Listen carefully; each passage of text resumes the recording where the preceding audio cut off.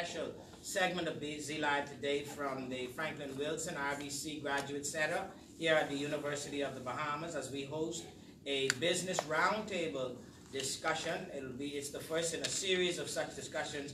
The Government and Public Policy Institute at the university is going to be hosting. We have as our special guest business persons today, Mr. Juan Bacardi of Bristol Cellars. We have Mrs. Darnell Osbourne of Dairy Queen and Mr. John Wilson, who is a senior partner at McKinney, Bancroft and Hughes and the proprietor of Papa John's, Menchie's, and BAF Financial. We are so happy to have them here with us today. We in the course of our discussions very early, it became clear that you all have some concerns about the ability of companies and businesses in the country to deliver that higher level of service, because the employees that they have are coming maybe with not altogether the right set of skills, or the skills at the level that you require. Let's first of all talk about what are the kinds of skills a business needs to have the kind of employee that delivers optimally for that business. Well, first of all, in any business, you need to know how to count. And you need math. So you need good mathematical numeracy skills. Yeah, so you don't give away my money. You need to know, so those. So math skills important, okay. Yeah, because I mean, I have been places where I see people struggling to know how much change to give. Okay. And so you also need a bit of basic understanding of a cash register or something. And most everybody's dealing with cash registers now. You also need basic English skills. Okay. And I think most of the challenges are in communication. I think. Now, are we talking about this that skill that says I know how to make my subject and verbs agree, or are we talking about communication that says I know how to express myself in a way that I can be understood, and I can listen in a way that I can understand? Second, I mean. The second, so you communication. Yeah, ideally we would love to have everyone matching the words, but that's not going to happen in Bahamas right now. But we would like to have people who are able to express themselves so the customer can understand. Also, so their employer can understand their issues. Okay. And who are able to listen and understand the customer. So we've got math skills or numeracy skills, and then we've got English or literacy and communication skills. Okay, anything else? Operational skills, I think, is important. And by operational skills, you mean what? Not everybody knows how to drive a forklift, drive a truck, unload a container, stock products, how to put things in certain places, warehouse, how to turn over inventory. So there's a lot of operational work that's needed as well, and I think that also moves towards vocational work as well. Okay. You know, it doesn't also have to be, academic and accounting and learn, communication. There's a lot of electrical work that needs to be done, plumbing work that needs to be done, construction work that needs to be done that doesn't necessarily need those types of skills, but it's a different set of skills. Yes, so yes, more technical, practical, vocational. One time ago, they used to do these city and guilds, used to have these pitmans, and they would do very practical training that people could use right away when they came out of school. Well, I think the national the government has moved with the national training. The national training. More soft skills or something, or they do more like with the city and guilds. Right. But absolutely, I mean, to follow on from what Juan mentioned about, the more vocational type of education, it does not necessarily have to be academic in every sense, right? But ultimately, it still has to be education. And in order to have education, there is a basic level of understanding of reading, right? Basic level of understanding in English, a basic level of understanding in mathematics, a basic level of understanding in disability, and how to get along with people, and how to interact with people. And you also need a sense of ownership, right? And what I find that is sometimes lacking is a sense of ownership, a sense of pride in what you do, right? So that you own everything that you do. Okay, now this is one of those soft skills, a little tricky area that you wonder where you're going to get that in the house or in the home, or you're going to get this in the school, because it's true. Many of people show up to work and they show up late. They show up to work late, they don't show up at all, but when they show up and basically I'm just going to do enough to get by so they don't fire me, but I'm not going to do anything extra, because that pride that you're talking about, this sense of excellence, okay, now, so where's that going to come from? But I mean, and I keep harking on this, right? To me, it comes back to education. It all comes back to education. Wherever you go, I mean, unless you fix the educational system in our country, we will forever be swimming uptide. We will forever be facing headwinds in trying to get the Bahamas as a country, get our people where we need them to be. So from primary school through to high school, through to college, through to university, much, from your point of view, much of where we can go depends on what we are doing in those areas. Yes, absolutely. In the context of any country or any company, your greatest resource is you can have great ideas, you can have sand, sea, and sun, you can have a beautiful product, but if you don't have our greatest resource in education, in investing back into our human resources, it's very difficult to run any country or any company. But now, you know, it's strange to me, because you have students who come out of our system. Let's take the public education system for the most part. And I've never been to private school in my life. No, right? Exactly. So any number of us have passed through these public systems, and this level of responsibility, need to push, be motivated, we have. But are you suggesting that broadly the system is not churning up? We got like maybe these 50 students in here, is not churning out a majority, maybe my count is bad, a majority of them, the system isn't pushing out a majority of them that reflects that level of go get it done, and if I'm going to put my hands to it, even if this isn't the thing I want to do, I'm going to do it to the best of my ability, and while I'm here, I'm going to innovate it and do whatever I can. That we're not pushing out those kinds of students. Not enough. Not enough. And the thing is, how many years ago were you in school? You and John, about what, 30 years ago? Don't It was a long while. It's a long while. It's a long while. Different era. Yeah, it's a different era. And also, bear in mind, the family structures have changed, and the social issues, right, have changed. And so the sense of responsibility, civility, a lot of that has changed. When in our era, when did you see girls fighting on the street in their uniforms? I mean, that was not heard of, but now you see that. And these are the students there that we have to employ. So how do we get, it has to be on all levels, from the school to the families, but you know, if the families fail, then somewhere along the way, society has to fill in the gap in order to have a better society. So we have the chairman of the Bahamas Chamber of Commerce here, Chamber of Commerce and the Employees Confederation.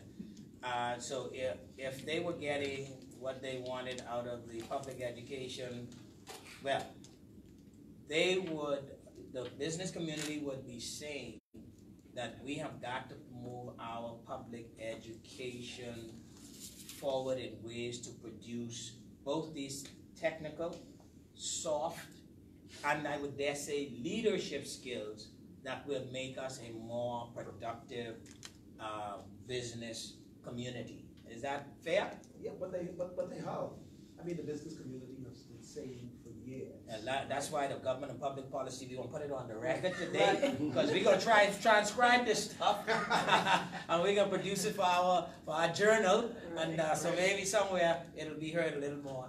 Mind you, I have to say that even here at the university, there has been meetings held with education toward whether we are producing through our teachers the kinds of teachers that can deliver those kinds of skills, and whether the schools are producing for us the kinds of candidates for teachers who can deliver those kinds of skills. And so there is that ongoing discussion. Yeah, I mean, absolutely, and you know, drastic steps need to be taken, right?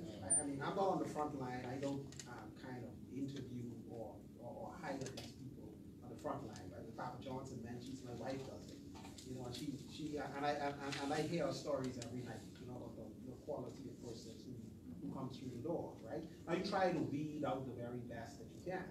Okay. But what the Bahamas has to realize is that globalization through the WTO and these other multinational agencies is being imposed upon us, right? Globalization is being imposed upon us, and we are not ready for globalization, right? Because that's a whole other discussion. Because now we have to compete. Right. Okay, but the public education system has to be pushed, reformed to deliver that. But you know, having been in government myself, understanding the constraints of a system that has huge inertia, that is not easily turned, I can tell you, for any number of reasons. Where the a politician cannot fix that. Well, I'm saying they can help, but I'm asking you: is there something the business community can do to help move the process along? I think to your point, Zhivargo, it has to come within yourself as well. And we have, you know, what I've noticed is we have a very talented remaining community, even if they come out with the basics out of school, and we bring them into the company. It's a very talented group of people that come in. It doesn't take us long to train on the computer system, or to learn how to count inventory, or to do certain functions within our operations or in our sales of our company. If you just give a little bit of education, which we have to do our job as well as, I think, business leaders, you know, to educate. So you can give me the basics, but if that individual has it within them to be able to survive and say, listen, you know, Bristol may not be for me, it may be for me for 2 or 3 years. Well, let me get you at least the 2 or 3 years, give you some experience, and then help you get to where you really want to go. But the only thing I ask for is put whatever you can for your personal pride into whatever you're doing. And then from there, we'll help you get to wherever you really want to go. And if you just take them from that point, Yes. you know, just the basic knowledge, but you have that individual who's willing and able,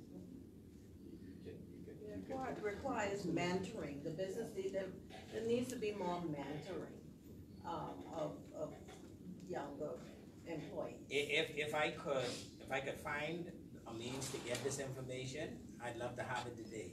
I'd love to have what the total expenditure of the business community in the Bahamas is, and what percentage of that is training. I'd love to see it, to get a sense of, you know, really what we are doing. So, for instance, you can look at the government's budget, and you can see that its expenditure on education might be 68%, 70%. It depends on who you talk to some days. But what is that percentage that private expenditure reflects in terms of training for its employees? We have a question from Florida's speaker, please. This is primarily a comment. Comment, okay. Yeah. I'm retired now, but I worked previously for a large government corporation. And one of the main concerns was that corporation spent a lot of money training engineers and business persons. Yes, go ahead. Okay. I worked previously for a large government corporation that spent lots of money on training, overseas training. And those students, those engineers, business persons would come back and they fit into the environment that exists. And that environment was not one that encouraged them to employ these new skills that they went off and learned. And so my basic point is that, yes, there are concerns with the numeracy and literacy of new students coming into the business environment, but they all conform to the environment within which they find themselves. So it's on both sides. They have to come into an environment where they feel comfortable to go out on a limb, where they know that management within that business is going to give them credit when they do something good, and if an honest mistake is made, then that business will either provide the education or the tools or whatever the processes are that would assist them in taking ownership. Because no one's going to take ownership if the environment is not one that tangibly encourages that sticking your neck out there. He is pointing to something that all of you as business people, I believe, know. Culture matters. The business culture matters. What people go into and see as a norm, written or unwritten rules of how you do the game. You know, so if lateness is a culture, then even the best employees eventually may end up conforming to that culture. But that then leads us to, what do you do to develop culture that inspires the kinds of behavior that he's talking about in a business? Leadership. Yeah, Yes. Okay. leadership, and also you're correct. I mean, I guess we have it a bit easier as an international franchise because the culture is passed down from the international body. And I must say, Dairy Queen is a very good company to be employed with and to own as a franchise. They spend a lot of money in training and all these things. So it's easier for us. Now, I know it must be more difficult for those who are operating businesses that don't have an international partnership or standard, and then it requires a little bit more work in terms of seeking out. There are many trainers here and coaches and that sort of thing. But the international businesses would be driven from abroad. And you should always seek to have your staff participate in these things. But might not the franchise point the way to fixing some of the issues? Because the truth is, in a franchise, you don't have the luxury of being indisciplined about what product is offered, how you offer the product, what the product looks like, and so forth. And so there are standards that have to be applied.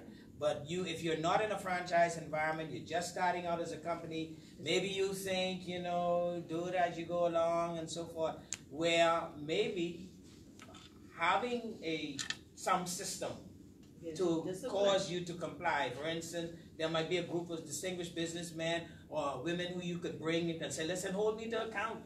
Hold me, where are your financials? Where's your employee manual? And so forth, and that doing that might help. I mean, it most certainly would. And there's no question that having the infrastructure that Darnell speaks about with franchise groups like Dairy Queen and Papa John's and Menchie's and the like, right? It's necessary for that infrastructure to assist, in leading that business, right? But then ultimately, I think he pointed out leadership, right? Leadership is important in specific companies, right? And you will always have the exceptions. You will always have companies that excel. Companies like Bristol Sellers, Dairy Queen, and the others, Papa John's, Menchie's. They will always excel, right? They will excel because they are primarily exceptions to the rule, in the sense that if you're talking about what you need in the Bahamas in order to build a successful company, you need to have a good pool of workers to choose from. Not only for these individual companies, but for everyone. You need to have a good pool of workers to choose from. Yeah, okay. I think also we should, if we would want to move away from the employees focus, because we don't want to beat up on all on the employees, because we need those employees, and it's our responsibility to really try and train them. But with these international companies, while they bring the discipline, what they cannot correct is things like cost of energy, cost of operating businesses here in the Bahamas, labor cost, all these things, cultural. While we have high labor costs in terms of minimum wage and whatnot, we also have a sense of entitlement. I mean, while you find that businesses like ours, the retail businesses, while we have to choose from the pool, I guess the exceptions to the rule out of the public system, and those who really are very academic or whatever, they seek to to find jobs in code suit, like, you know, the law firms, accounting, whatever. They're not looking to come to work to Dairy Queen or Manchis, they're coming to work to for John's law firm or whatever. So we still have some issues locally, not just the employees, but also the cost of doing business in the Bahamas. And that's not something that could be corrected by the international franchise, you know, because we just have to look at ways in which we can make it easier and less costly to operate. Right, and that's another issue, but don't get me wrong, as Juan pointed out, right? I mean, there are very good employees, you know, working throughout the breadth of the Bahamas, the name is breadth of the Bahamas, right? Those good employees are good employees because they're held to account by their various bosses. The leadership. The leadership, right? They're held to account. And when they're held to account, there is no question that, you know, you will have good employees. You know, but a lot of times you're gonna have to go through a number of employees to get there.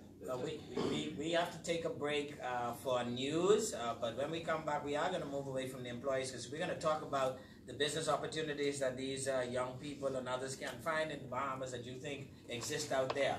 And so, ladies and gentlemen, you're listening to Z Live. I'm Zhivargo, Laing, your host. So glad you could join us here today as we conduct this business roundtable discussion here at the University of the Bahamas, the Franklin Wilson RBC Graduate Center. We'll be back after this news break.